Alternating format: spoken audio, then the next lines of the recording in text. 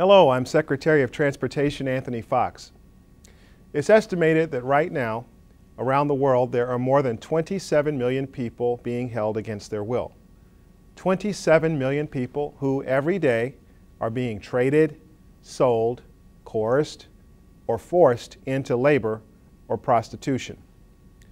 All victims of modern-day slavery, and many of them are right here in America. That's why I want to echo President Obama's call for us to renew our commitment to bringing an end to human trafficking. The President has proclaimed January National Slavery and Human Trafficking Prevention Month.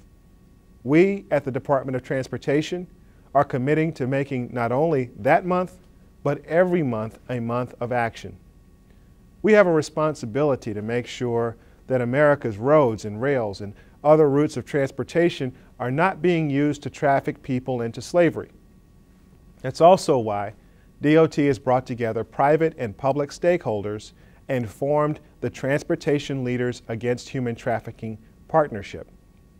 To date, we've trained almost all of our 55,000 U.S. DOT employees to identify and report instances of human trafficking. And together with the Department of Homeland Security, we're also preparing thousands of other transportation-related workers too. Amtrak, for example, has committed to training its 20,000 employees.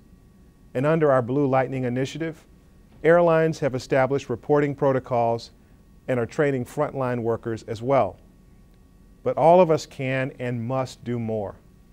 The open road and sea and sky have always been places where people feel free. It is up to us to make sure they actually are. So please take a moment to learn about the signs of human trafficking.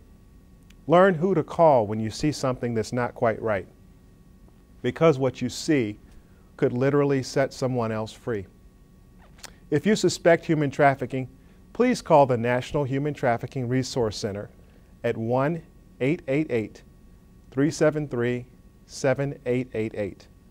Only together can we put the brakes on human trafficking. Thank you.